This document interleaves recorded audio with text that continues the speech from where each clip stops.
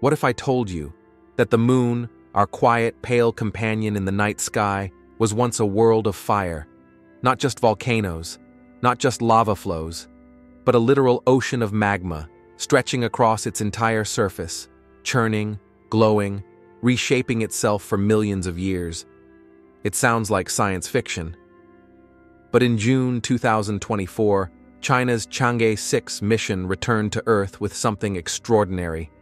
Nearly 2 kilograms of lunar soil and rock, not from the moon's familiar near side, but from the mysterious far side, a place no human or robot had ever sampled before. And what these ancient rocks reveal may rewrite our understanding of how the moon, and maybe even the Earth, were born. In today's episode, we'll dive into a wild scientific theory, the Magma Ocean Hypothesis, and the brand new evidence that might finally prove it's real. You might never look at the moon the same way again. In May 2024, China launched a mission unlike any before. Chang'e-6, named after the moon goddess of Chinese mythology, was sent to do something no other spacecraft had ever done: land on the far side of the moon, collect samples, and bring them back to Earth. The far side isn't just darker or more mysterious, it's scientifically different. Its surface is older, its crust is thicker, and its volcanic history may hold clues about the moon's deepest secrets. That's why Chang'e-6 targeted a special place, the Apollo Basin, inside the massive South Pole Aitken Basin, one of the largest and oldest impact craters in the solar system. The idea? That the crust there might be thin enough to expose materials from deep within the moon, untouched for billions of years. After a delicate landing, a robotic arm drilled, scooped, and stored nearly 1.9 kilograms of lunar soil and rock. And when that capsule returned to Earth, it carried more than just dust and stone. It carried a time capsule from the moon's fiery past. Scientists believe the moon wasn't always cold and gray. In fact, billions of years ago, it may have been glowing. According to the Magma Ocean Hypothesis, when the moon first formed, possibly from a colossal impact between Earth and a Mars-sized object, it was so hot, its surface turned into a sea of molten rock, a global ocean of magma. As this fiery sea began to cool, something amazing happened. Minerals started to crystallize. Heavy ones sank toward the center, forming the moon's mantle. Lighter ones floated to the top, creating its crust.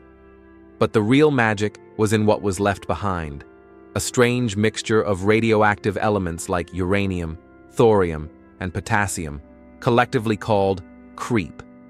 KREEP materials didn't fit neatly into the early crystal structures, so they got trapped between the layers and became a kind of leftover soup from the moon's formation. This magma ocean idea isn't just poetic. It explains many things. Why the moon's crust is so different from its interior, why there are volcanic rocks rich in strange elements, and why scientists are so eager to find proof. For decades, we only had samples from one side of the moon, but now we have the other side. When scientists opened the Chang'e-6 sample capsule, they weren't just looking at moon dust. They were holding ancient time capsules, untouched for billions of years. Inside, they found volcanic rock, basalt, that had formed from molten magma. Using radiometric dating, they measured its age, 2.82 billion years old. That's relatively young for the moon, which means the volcanic activity that produced this basalt lasted far longer than we once thought. But that's just the beginning. The rock's chemistry told an even deeper story. It contained KREEP elements, those same radioactive leftovers from the moon's magma ocean. And here's the twist.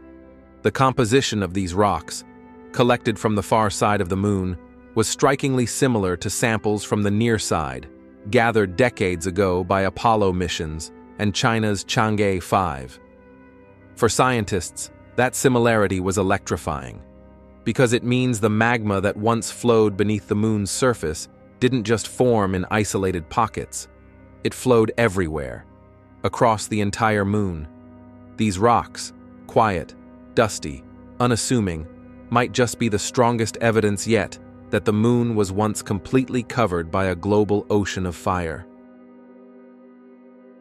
But there was one more surprise waiting inside those lunar rocks. When scientists analyzed how the basalt had crystallized, they found something strange. The rocks from the far side of the moon had formed at lower temperatures than those from the near side. That might not sound like much, but it could mean the moon's internal heat isn't evenly distributed. The far side may be cooler, geologically speaking. Why? One idea is that radioactive elements like uranium and thorium, which generate heat, are simply less concentrated on the far side. Another possibility, the giant impact that formed the South Pole Aitken Basin altered the moon's interior, changing how heat flows beneath the surface. Either way, this finding challenges the old assumption that the moon is geologically symmetrical. It's not. It's lopsided, not just on the surface, but deep inside. And that opens up entirely new questions about how the moon formed and how it evolved. These discoveries aren't just about rocks, they're about origins. By studying the moon, we're looking into the early history of the solar system, a time when planets were forming, colliding, evolving. The moon preserves a geological record that Earth, with its active tectonics and atmosphere, has long erased. And the similarities between the near and far side basalts? They don't just support the magma ocean theory, they strengthen the idea that the moon formed from a giant impact with the early Earth. That means, in a very real sense, the moon is part of us. Understanding how it cooled, how its insides evolved, how heat and chemistry shaped its crust, it's not just about the moon, it's about learning how Earth became Earth. These 1.9 kilograms of ancient rock are more than samples. They're keys to our planetary past, and they might be laying the groundwork for what comes next: human missions, lunar bases, and perhaps one day, a permanent presence on the moon. Billions of years ago, the moon may have been a sea of fire. Today, it's silent, cratered, and cold, but not dead. Beneath its surface lie stories still untold, heat still flows, mysteries still wait. And now, for the first time, we have a voice from the far side, a handful of rocks that speak of magma oceans, radioactive secrets, and a deep, shared origin with Earth.